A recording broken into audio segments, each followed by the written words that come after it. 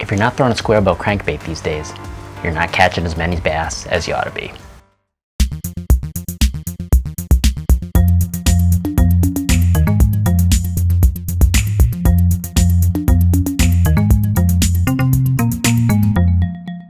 Jimmy Liao from Fish Code Studios. Today we're going to talk about the magic of a squarebill crankbait. Now, ever since the days of Rick Clunn and the Cotton Cordell Big O, has there ever been a bait that can get you 20 pounds in the boat as easily when the conditions are right? The lip of this bait, actually any crankbait, causes a nice side-to-side action, as you can see here in these two synchronized views. The side view on your left and the bottom view on your right.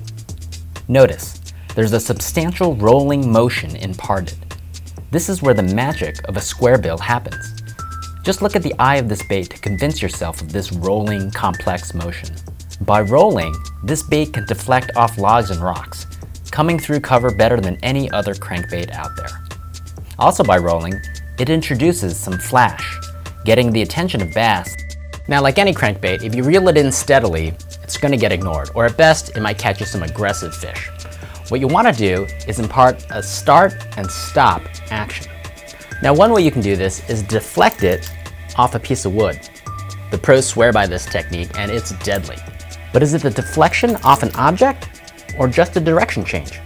To find out, let's go to the slow-mo videotape. Now, one way to change direction is simply stop the bait. This will cause an inactive bass to trigger a strike.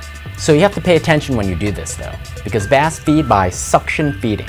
That means they can inhale your bait without you even feeling it. More importantly, a bass can spit out your bait, hooks and all, faster than you can blink your eye. 0.12 seconds to be precise. So when fishing squarebills, think direction change, not just deflection. And pay attention to that pause.